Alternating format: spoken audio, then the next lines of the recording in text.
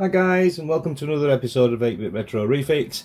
And on this week's episode we've got the final numbers for your JoyStick giveaway, so don't forget to watch out for that and get it. Add them up, get the numbers from all the other Saturday videos, grab my email from the video, post it over to me, ensure you are a subscriber, picture of the joystick that you would like from that video, and I'll get that repaired on next week's video and posted straight out to you. So good luck on finding that, guys. Absolutely cracking. In last week's video, when we did the Amiga 500 repair, I did say in there that if anybody commented, if they wanted me to show them how to program chips. So what we're going to do is, today I'm going to show you exactly how we program an Amiga kickstart ROM, or if you want to create a diag ROM, you will do it this way. We'll also show you a few other little bits and pieces you can do once you've bought the setup. So you're not just limited to the Amiga chips. You've got quite a wide array of chips you can program and deprogram, and I'll go into that in a little bit later on. So you can see on the bench at the moment, I've got a bit of an array there. This card at the back, this came from out of a BBZ Micro. There's a lot of EPROMs on there. This is where, from the days back in the 80s, early 80s, where the EPROMs came out. So you all know, you've all heard, you know, of ROMs when you're downloading them. Well, it's the same thing really, in a sense. It's just that an EPROM will be a erasable, programmable ROM. So what you see with like the original chips, like MOS chips, MOS PLAs, all in the original, they in effect themselves are a PROM, because that would have been a programmable read-only memory. So that's where you get PROM from. So these chips that you can see in front of you with the little windows in that you can see, these are what they call EPROMs. So they are actually programmable through that little window there. That is how you would actually erase the chip. You can see here, all this is a timer box, so I spin the clock around here, switch it on, open the little drawer. There was a handle for it at one time. Open the drawer, pop your EPROM in, pop it in, and just let the timer run out. And I'll show you back when we get back to my PC screen, when we're programming, what happens in there when you don't erase the chips, or you haven't got an erased chip. So you've got to erase the old ones with a little window like that, which these are an EPROM, so erasable, programmable, read-only memory. There are other chips. This is actually my Commodore dead test cartridge, which has also got the diagnostic cartridge on it as well. So we just flick through these dip switches at the top here to select which side and which part of the ROM that we want. So yeah, but this one, if you notice, it doesn't have a window. I'll see if I can bring it up and let you have a look. I don't know how clear it's going to be. But this one doesn't have a window. So this one is an EEPROM. So that's a electronic, erasable, programmable, read-only ROM. So you can tell now by me rattling all that off why these get abbreviated down. But that means with this chip, in this cartridge, if I wanted to, I can wipe that chip. I can just stick it in the programmer, pop it in the programmer, click the button erase, it does that for you. And then click that button program, and it's done again for you. That easy. And if I made a mistake, I just hit erase and reprogram it, which is absolutely fantastic with an EEPROM. Problem is with these EPROMs is they're only programmable ones. You can only erase them once. So when you're going about there, if you do make a mistake, it's going back into here every single time. So you need to make sure that you write these correctly the first time, otherwise you're going to have another 10, potentially 20 minutes running in here to erase these. There's a big thing about saying cover these up, as you can see on here. They're all covered up, aren't they? A lot of people rave on going, oh, you must cover them up, you've got to cover them up. The ultraviolet light will come through and it will get to the program on there and erase part of the programs. To be fair, I would have said you'd have to be in Australia and put it outside for a week or two for anything like that to be happening. You know, it's not that intensive. People generally just put stickers over the top of them so they know what's in them, to be fair. I do, because it is good practice anyway, to put a sticker over the top. You know, in saying that and all that, if you've gone to the head of buying one of these programmers and writing these chips and doing all that lot, you're swapping them out and changing them about. You're really going to want to protect them as best as you can, really, aren't you? So in last week's video, you watched me do the A500. You watched how I run the diagnostics test through there. This is the chip that I created to do that job, because I was unsure on whether the kickstart ROM was gone in that one anyway, because I was told originally it was a red screen, which usually indicates to a kickstart ROM. But when I actually got to it and started it up, we had nothing. But that were all in last week's video. So this is one that I created. So what you need to do is find out what type of ROM you can use. So they usually come in a little strip box like this. I'll see if I can get one of these out for you. I'll try and put a picture up. I'll see what it's like when I'm editing. So this one, if you can read that. If I can keep it still long enough for you. So this one is a AM27C400.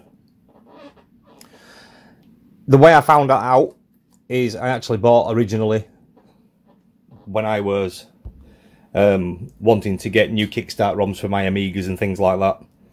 I had one there for, is it Amiga Forever? I got some chips from them once. So what I did is I peeled back their sticker, which showed me what it said on the bottom of their stickers. So all I did is went into eBay and I bought these ROMs. I've gone through quite a few now. I've put them in my 500s, I've put them in 600s, they're in my 1200s.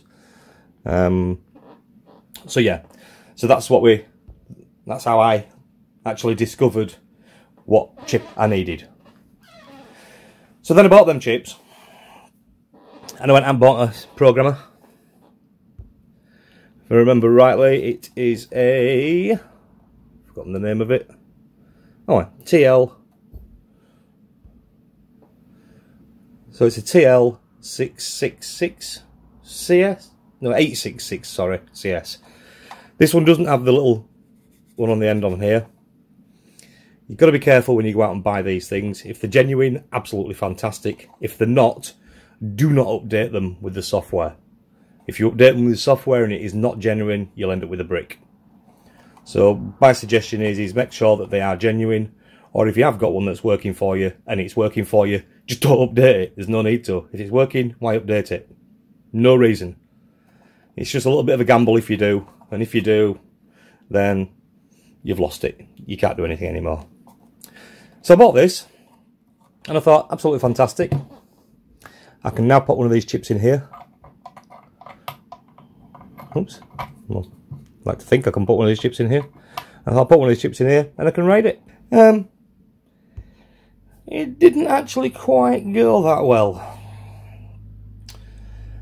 Because not knowing anything about doing any of these chips originally, I didn't have a clue about any of this. I'm completely clueless. We're all self-taught. So I bought this and it didn't work, and I thought it was me, and I thought it was my drivers in my PC, etc. And then I started looking around on the forums a little bit, and then realised that these chips are not actually compatible with this programmer. So when we go up to the PC screen, I'll show you the window that you can go in to change all these chip names, etc. and things like that. So I went in this window on the software and searched for that chip number. And yeah, guess what? It's not there.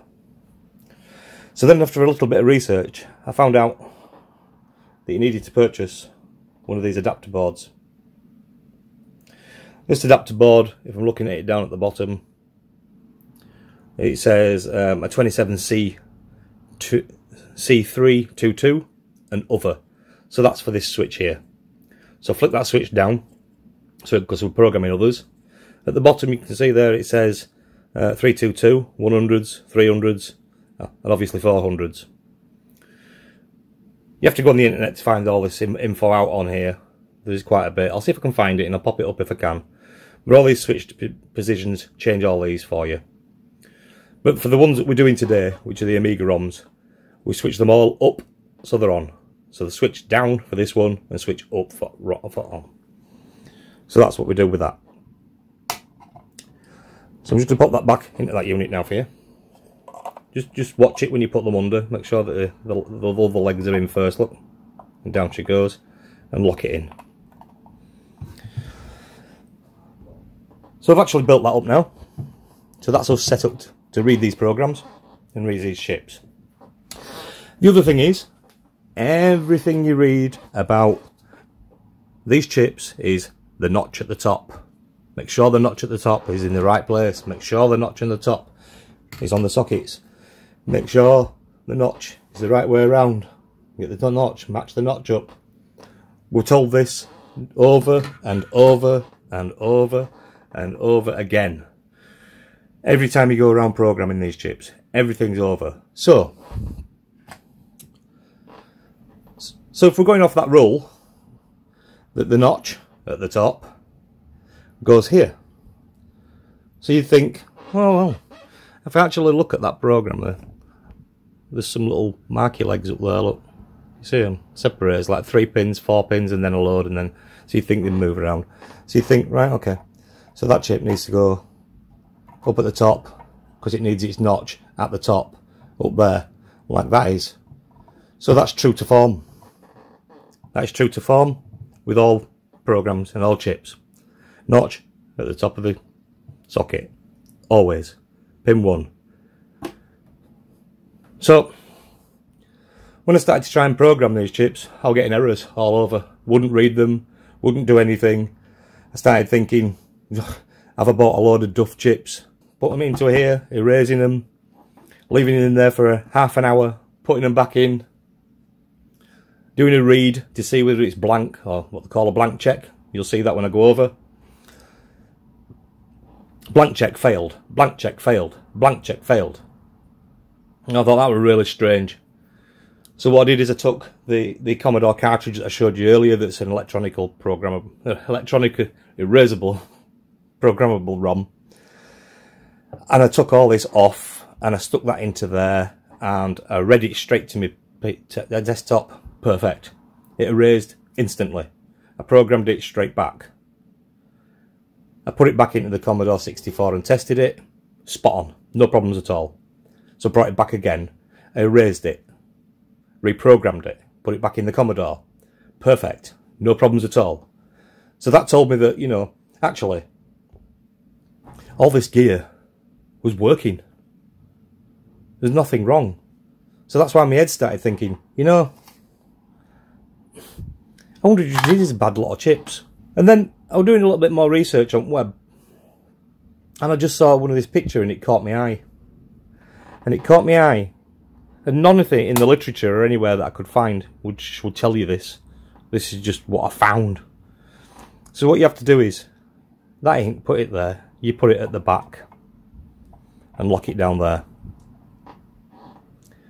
Now, with it in that position, it's going to program perfectly. Every single time.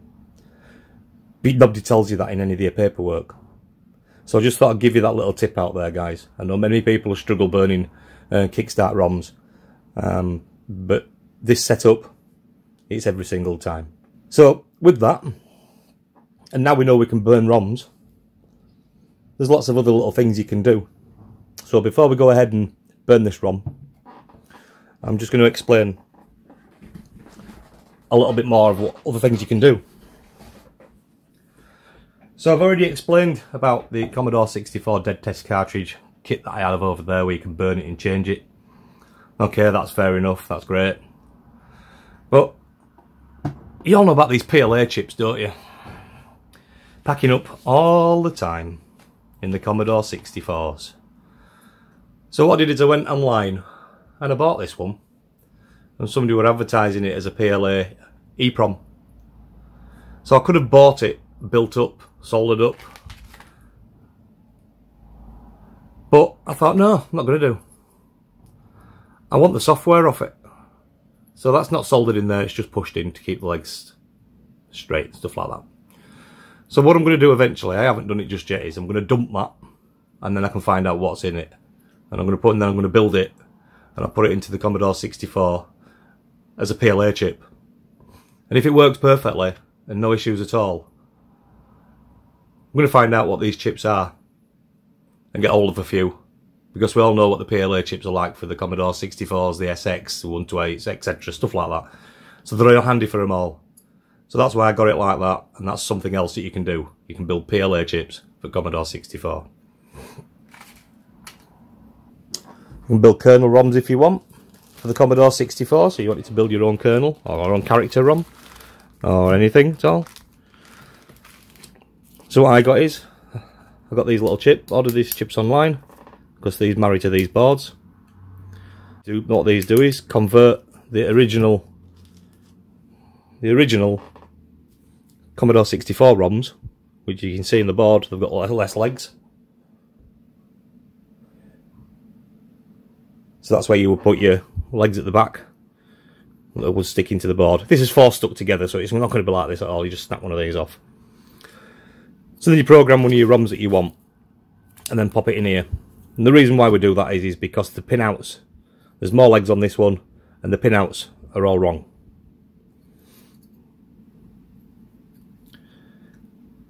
So you can't see on that board anywhere. You can see a bridge there, can't you, across that one? Just here, when running across to that pin. There's another little couple of wiggly ones down there. I don't know if you can quite see that on camera. I'll try and fetch it up. And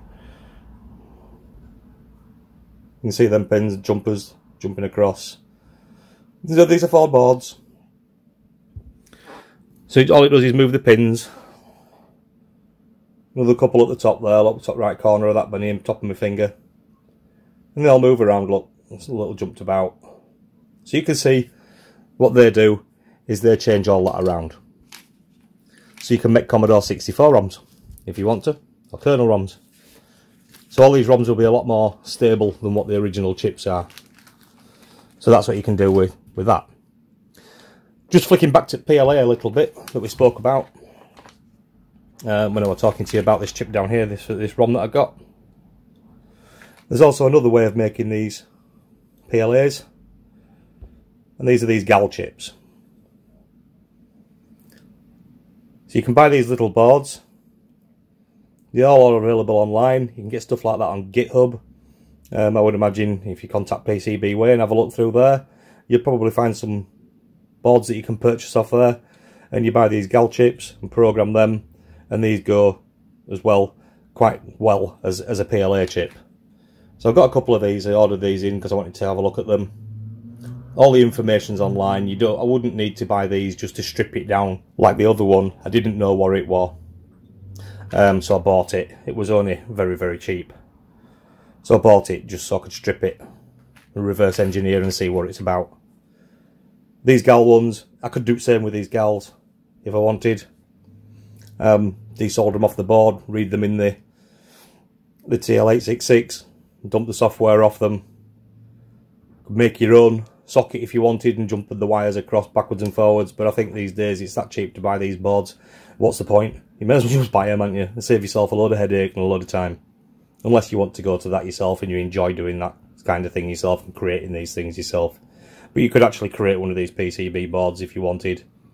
Copy it off here, create it on a software that allows you to do things like that. Once you've got the JED files, you can post them up to PCBWay or any other companies that produce these boards, and they will make these boards and post them out to you. So you can actually make your own. So I'm going to go away from all that bit now. We've looked at that. I've showed you them. That's one last little thing that I've got here, which I've just purchased recently, which I'm going to have a look and see if I can do it. I don't know whether I can or not. I'll have to find out what we need. But what we've got in here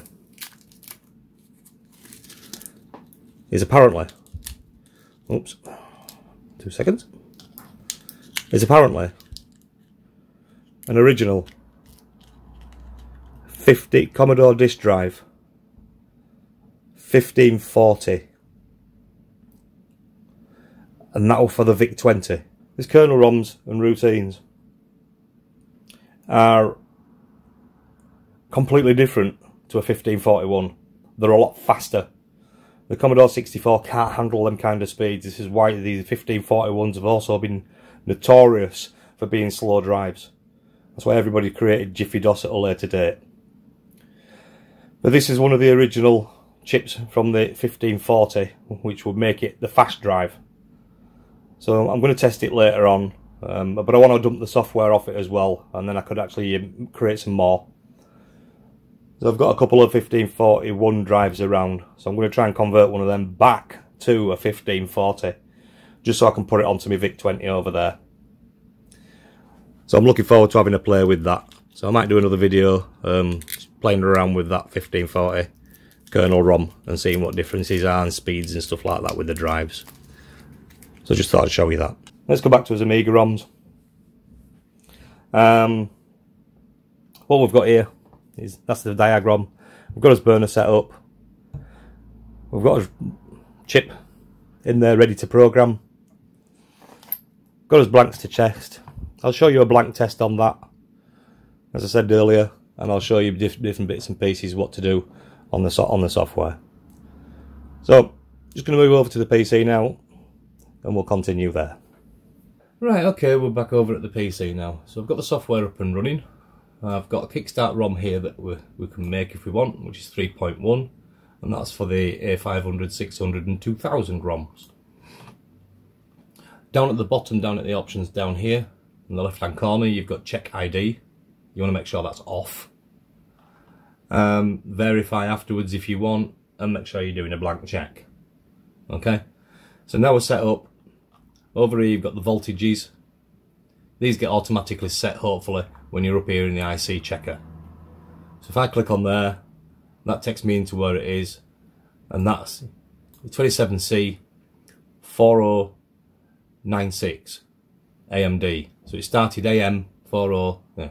I know, okay, we talked about the chip being a 400, but it doesn't list a 400, and selecting this chip will work perfectly.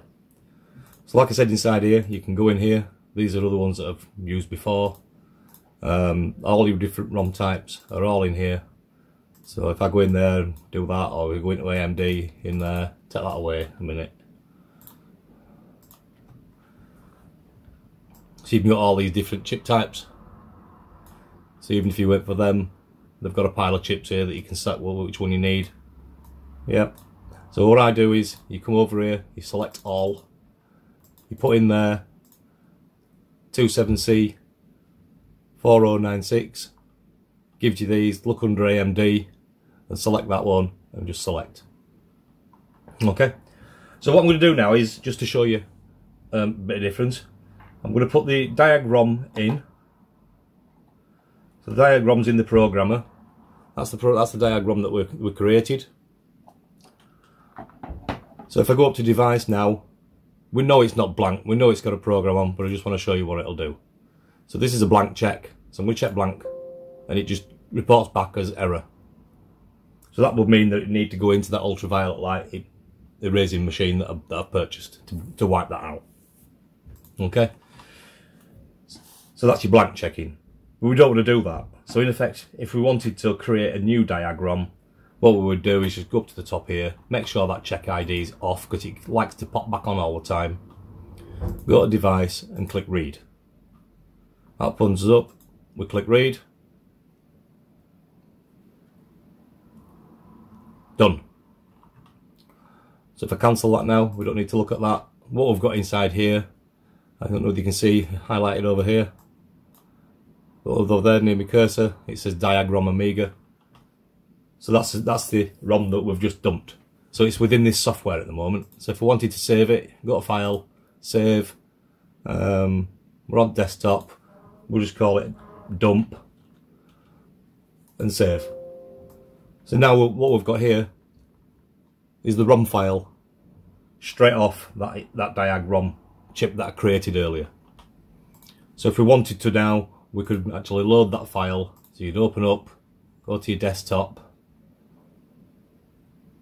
find the dump that we had there, open. When it comes up to this window, some people get a little bit confused with it. I did at first, I didn't know what to do. Just click OK, get rid of it. So that's the software in there. So if I take that out now, that diagram, and I pop one of our chips back in there. So we've now got a blank chip back into the programmer. What I always like to do is go down to blank test, and we'll just check that for a blank test first. Blanking. So that checks it. It's done. We know we've got a blank chip. That's great now. So if we wanted to now, we don't want to do that. You wanted me to watch me do the kickstart ROM. So this is 3.1 ROM that we're going to do here. So I'm going to select that file now. So I'm going to open that, go down to the ROMs, find this kickstart, hit click OK. So this is your kickstart 3.1 image down here. We go back to his device. You think you'd go read or whatever on there, but it isn't. You look for program. Just while I'm here, if you look under program there and blank check in between them two, it's got erase E. That's for that other chip that I showed you, that electronic erasable. So you could actually blank it from here and reprogram and blank and reprogram and blank and reprogram if you wanted to. But these chips, like we said, you have to go into an ultraviolet light to erase them, so it won't do it from here. So we're going to program this chip now. We've got everything set up. There's auto checks off down there. It's going to do a verification. It's going to do an automatic blank check. We could decheck that if we wanted to, but just leave it on. It doesn't take long. All this should be set up down here correctly anyway. And we're ready now to burn ourselves a 3.1 Amiga 500 ROM. So I'm hitting the program. Away she goes. That's writing it to chip now. Done. I could be wrong around on that first stage because we've got the blank check there. I think it did a blanking check first before it set off. Now we're doing the programming.